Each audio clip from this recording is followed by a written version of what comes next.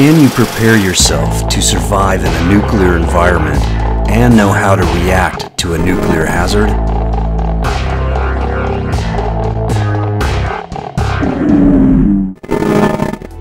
Our planet is a wonderfully complex and beautiful world.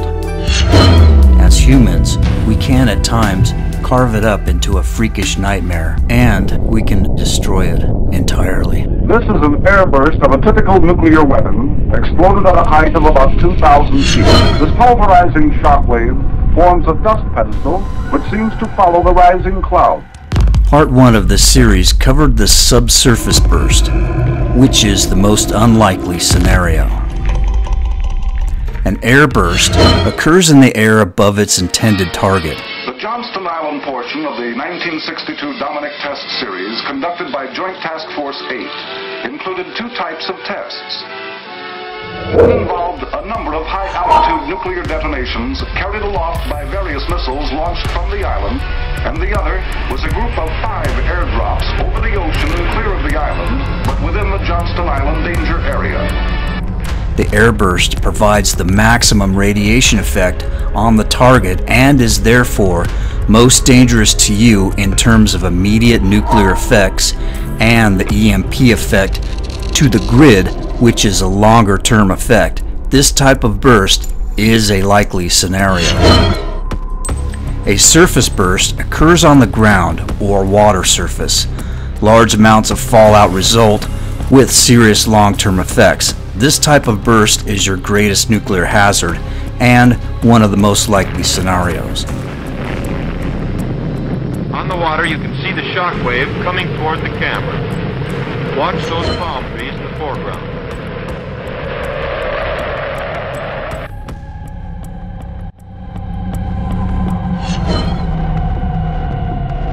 The weapons are being loaded aboard the aircraft.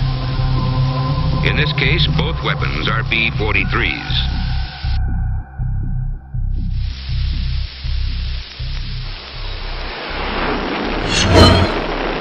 Nuclear injuries. Most injuries in the nuclear environment result from the initial nuclear effects of the detonation itself. These injuries are classed as blast, thermal, or radiation injuries. Further radiation injuries may occur if you do not take proper precautions against fallout. Individuals in the area near a nuclear explosion will probably suffer a combination of all 3 types of injuries. Blast injuries. Blast injuries produced by nuclear weapons are similar to those caused by conventional high explosive weapons. Blast overpressure can produce collapsed lungs and ruptured internal organs. Projectile wounds occur as the explosion force hurls debris at you. Large pieces of debris striking you will cause fractured limbs or massive internal injuries.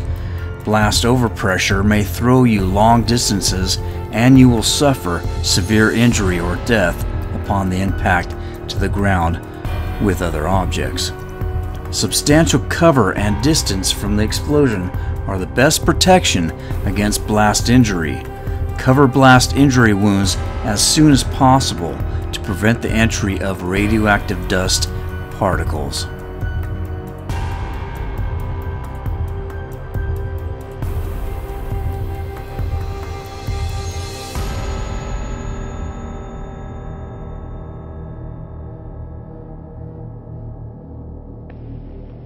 We re-enter our display areas close to ground zero, once rad-safe okays us for the move up. Since the biggest value of the operation is for us to prove to ourselves that it can be done and find any weak points in the training, psychiatrists are with us to study our reactions before, during, and after the experience. It's quite an experience, no matter where you are to watch it.